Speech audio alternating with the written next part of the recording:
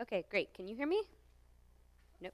So the next talk is by JP Morgenstern, who's Great, thanks. Can you guys hear me? Okay, great.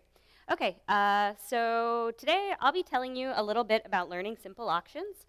This is joint work with Tim Roughgarden at Stanford. So the general message I want to get across for the rest of today is just one which is a general method for bounding the sample complexity of designing revenue maximizing auctions when the buyers have combinatorial valuations, okay? So the setting I want to think about today is similar to the one that Ellen just described. We're going to imagine that there are k heterogeneous items and n buyers, right, drawn from some distributions. And I want to think about each buyer having some valuation function which maps subsets of those items to real numbers, which you can think of as the value that those buyers get for those items. Okay? And an auction, broadly speaking, this is not a technical talk, essentially decides who gets what based on a set of one valuation for each buyer and how much each person pays. Okay? And this is just a function of n bidders' valuations, right? Okay. So as real valued functions, we can map auctions as thinking of them as functions from n different valuation functions onto 0 to h, where you can think of that as just mapping the revenue, mapping to the revenue that that auction would actually achieve on those buyers. Okay? So in particular, we'll just have this. And the setting I want to think about is one where we would have m samples, each sample representing one draw from each of those n distributions. And I want to know how large m must be to learn a revenue maximizing function, or a revenue maximizing auction, from a class of auction C for a fresh draw from the distribution. Right? And this is Colt, so you guys know the answer, right? One thing you could say is that it suffices to bound the pseudo dimension or fat chattering dimension of the class of functions that we're talking about. Okay, so I want to give one quick running example, which is the following. Okay, so the thing I'm going to talk about are individualized item pricings, which I want you to think about as just being parameterized by n times k real value numbers. And I've suggestively used the letter P to stand for price. So price sub colored little person, comma item, just refers to the price for that item for that person. Okay? So for example, the way these work is that, suppose the orange person is first. The orange person walks in, sees a menu, gets to choose any subset of items from that set of items that are available on the menu. And we're going to assume that they're going to take a bundle, a subset of those items, which maximizes their quasi-linear utility, which just means they're maximizing their value for that bundle minus the price for that bundle, which is just the sum of these real valued prices. Okay?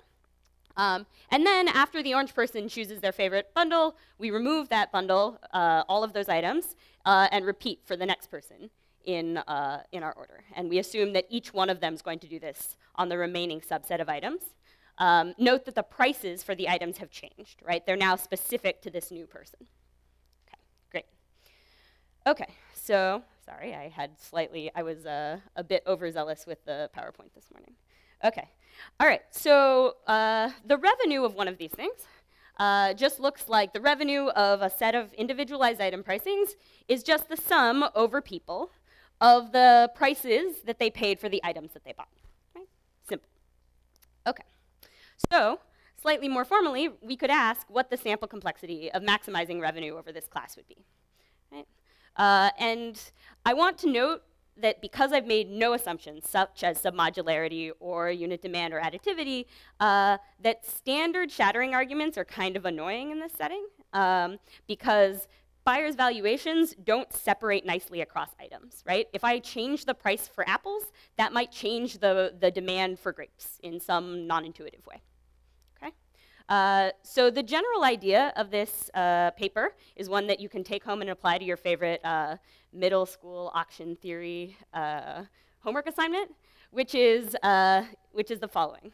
Okay, so again, I just want to remind you, an auction does this. It chooses who gets what and how much they pay.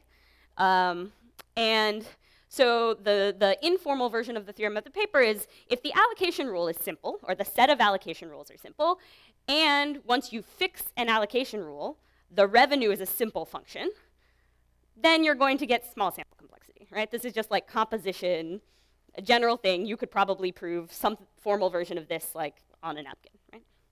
Okay, so slightly more formally, what I mean is if linear separability, I guess came up in Ellen's talk too. Okay, so if the allocation rules are linearly separable, meaning that there exists, I can flash a definition for that in a minute if you'd like. But if the allocation rules are linearly separable, and the revenue functions fixing an allocation rule have some bounded pseudodimension, that immediately gives you a sample complexity guarantee for learning revenue maximizing auctions from that class. Does that make sense?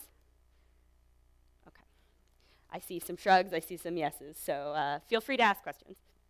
Okay, so briefly, I just want to mention that this is not the first time people have studied this problem. The specific bounds that we give in this paper are not, I don't think any of them are new in terms of like the precise sample complexity they get. But there are lots of papers that have come before us that have talked about sort of revenue maximization and learning from samples for revenue maximization.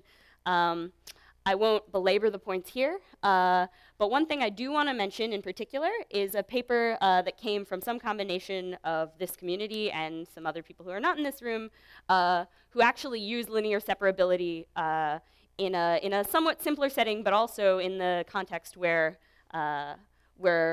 you do have buyers who are trying to decide which bundles to buy, right? And they show that linear separability is a nice way to get sample complexity results there.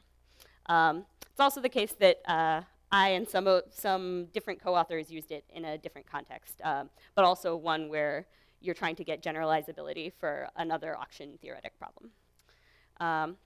Yeah, and the particular notion of linear separability and compression comes from much earlier, but the theorem we use is from a paper from this community.